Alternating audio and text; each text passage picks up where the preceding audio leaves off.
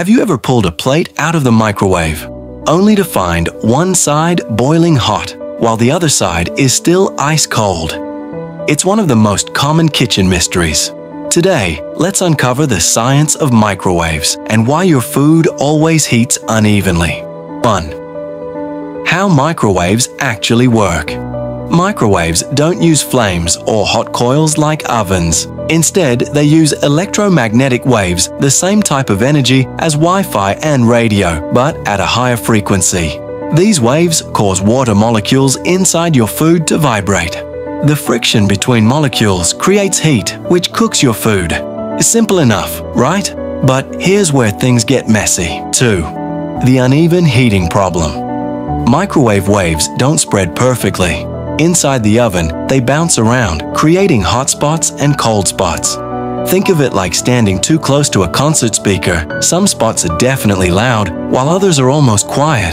That's why part of your food is boiling, while another part is still cold. 3. Food itself makes it worse. Different foods absorb microwaves at different rates. High water foods like soup or vegetables heat quickly. Dry or dense foods like bread or meat heat unevenly. Thick foods don't let microwaves penetrate deeply, so the outside gets hot while the inside stays cold. 4. How engineers tried to fix it. Ever notice the rotating plate in your microwave? That's not for decoration. It helps move your food through the hot and cold spots. Some microwaves also use stirring fans to scatter the waves more evenly. But even with these fixes, perfection doesn't exist. 5. How to get even. Heating at home.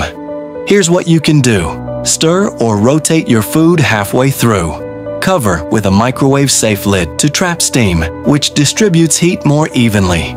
Use medium power for thicker foods so heat spreads gradually. So the next time your leftovers betray you, remember it's not your cooking skills, it's just physics. If you love learning the hidden science behind everyday items, hit that like button and subscribe for more simple science explained.